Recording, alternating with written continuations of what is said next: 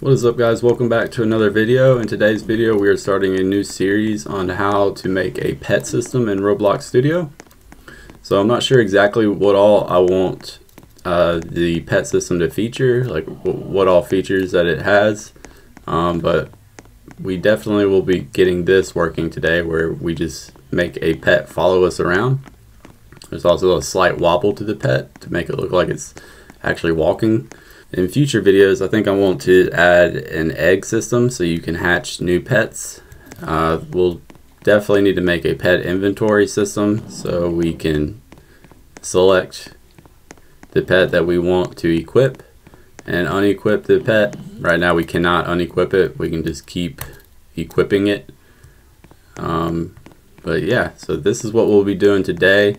Not sure where this is going, so it might be a pretty messy series. It might be kind of hard to follow along, but I will make every video, the project file, available on my Patreon. So if you have any issues, just go to my Patreon and grab the project file and import it and open it up in Roblox Studio. And yeah, so with that out of the way, let's just get started.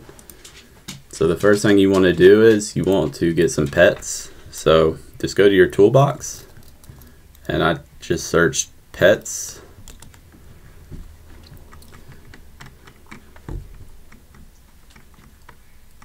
And this is the one I chose, Pet Pack by Brawl XSA. Once you find the pet pack you want to use, just click on it and it should insert it into your scene. You don't got to do anything with them here. You can just what we're going to do is we're just going to drag them into our replicated storage. So now we've got a bunch of pets that we could use, and just pick out one pet you want to use for now. I chose just a dog, but you could use any of them, but there is one just named dog. That's what I used. Then you want to go to your starter player, and in starter character scripts, add in a local script, and we're going to call this pet equip script. And the first thing we want to do is get a reference to our player, so we'll say local player equals game dot players dot local player. Then let's grab our character,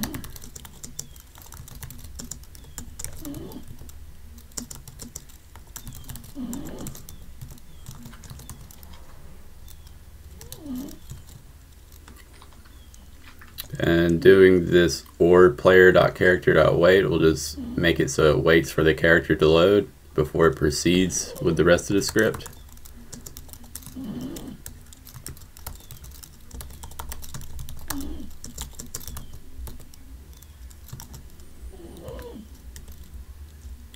You need to grab our humanoid root part.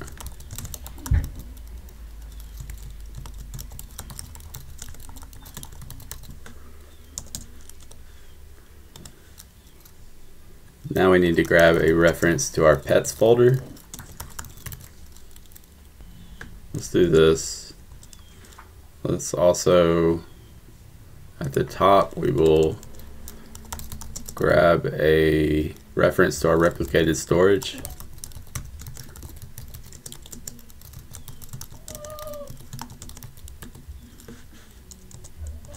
And let's also do our players.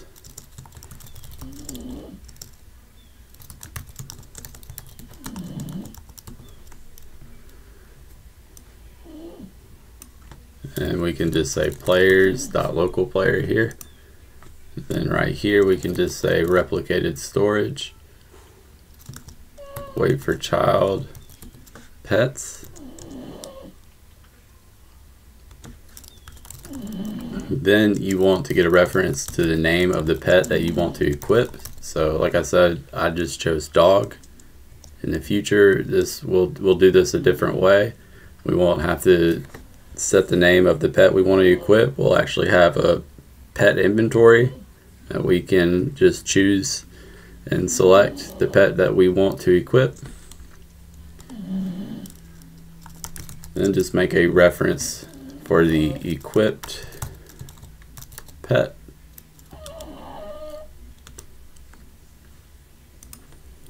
You need to get a reference to the tween service.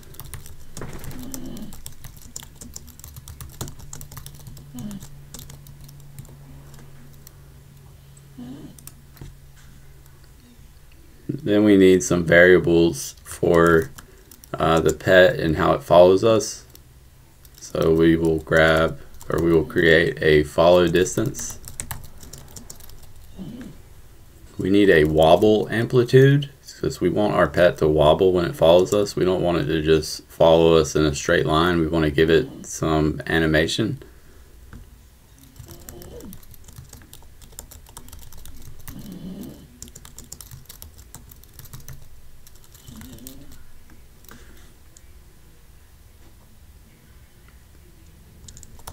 Need a variable for our wobble speed, so you can adjust this to your liking.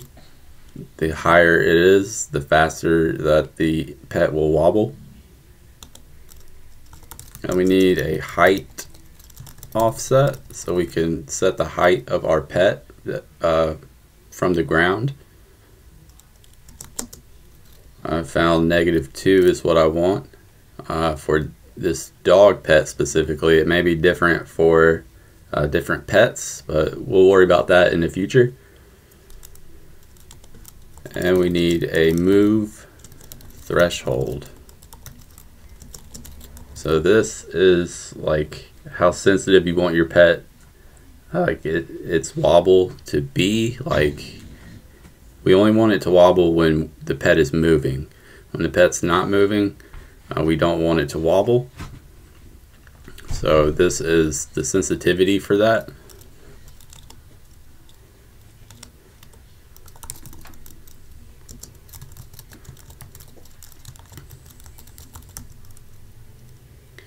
Then we just want a variable to store the previous position of the pet.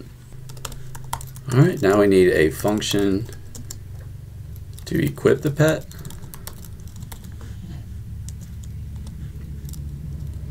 We'll say if equipped pet, then equipped pet destroy.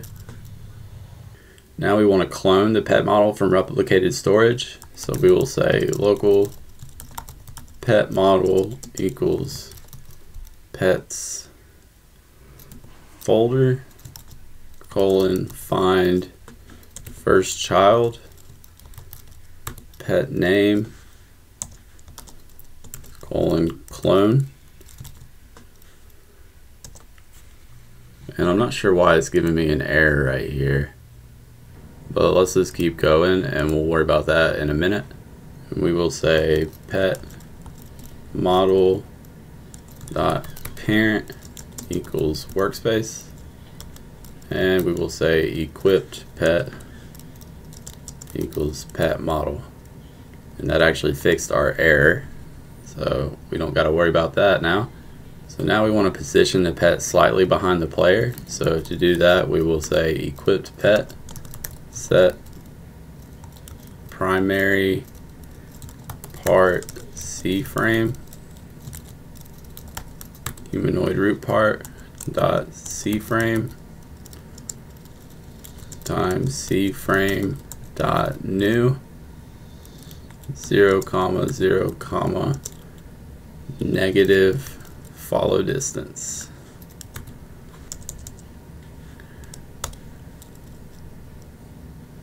And we will say last pet position equals equipped pet dot primary part dot position.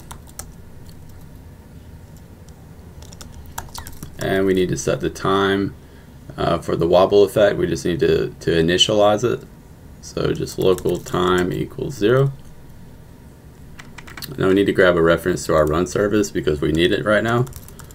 So So local run service equals game get service run service. Then we can just say run service dot heartbeat connect function, and we're passing through delta time. And so this is just going to be a loop that we need to make for the pet to follow the player. So we say if equipped pet and humanoid root part, then time plus equals delta time. We need to calculate the position slightly behind the player. So to do that, we just say local target position equals humanoid root part dot position minus humanoid root part dot C frame dot look vector times follow distance. That's the target position. Now we need the final position. So we say local final position equals vector3 dot new target position dot x capital X humanoid root part dot position dot y plus height offset comma target position dot z.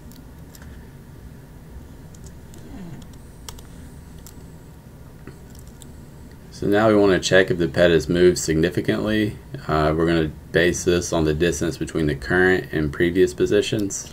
So we say local pet position equals equipped pet dot primary part dot position, then local distance to target equals pet position minus last pet position dot magnitude. Now we need to create the bobbing effect, and we'll only do this if the pet has moved significantly. So we need to say local wobble rotation equals C frame dot angles 0, 0, 0. So there's no wobble by default. And if distance to target is greater than the move threshold, then we want to apply the wobble. So we say local wobble offset equals math.sine, and in parentheses we do time times wobble speed, and then outside the parentheses we will multiply it by the wobble amplitude. Then we say wobble rotation equals C frame dot angles 0, 0, wobble offset.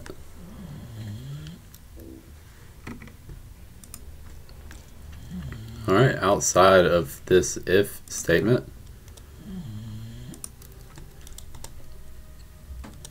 we want to ensure the pet only rotates on the y-axis to face the player.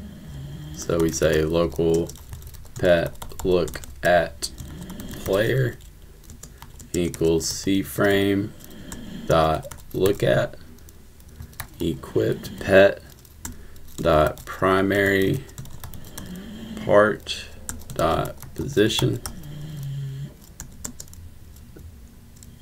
comma vector3 dot new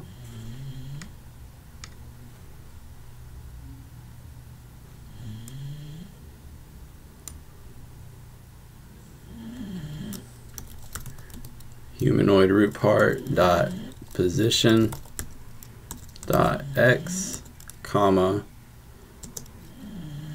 equipped pet dot primary part dot position dot y, comma, humanoid root part dot position dot z.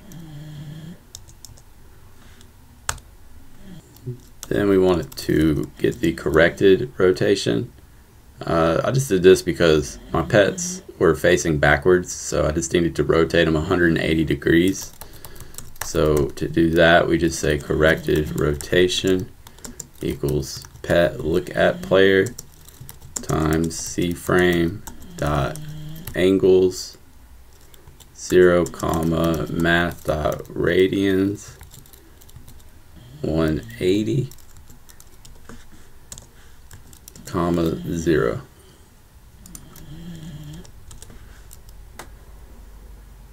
Then we need to combine the y-axis look rotation and the z-axis wobble. So equipped pet colon set primary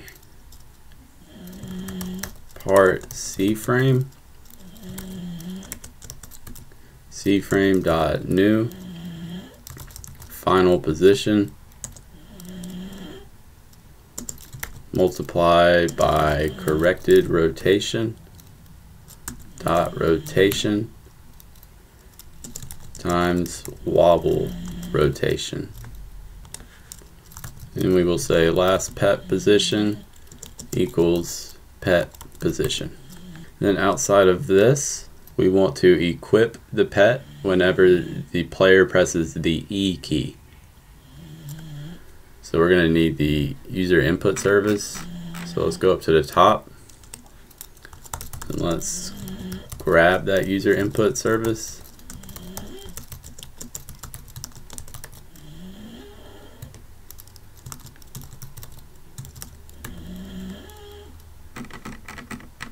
And then back down at the bottom, we will say user input service dot input began connect function pass through the input, and then we just say if input dot keycode equals enum dot keycode dot e, then we just equip the pet. We need 2 equals.